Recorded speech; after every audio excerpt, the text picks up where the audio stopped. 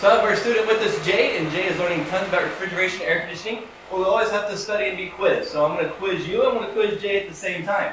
So Jay, what does PSI stand for? Pressure square inch. Yes, pounds per square inch. What about PSIG? Pounds per square inch gauge. Yes, so this is PSI and a gauge. What about PSIA? Pounds per square inch absolute.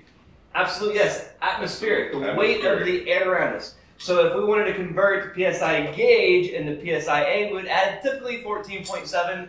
And I didn't bring my meter with me today, but we can convert it. So we can convert PSIG to PSIA. What about PSI? Pressure.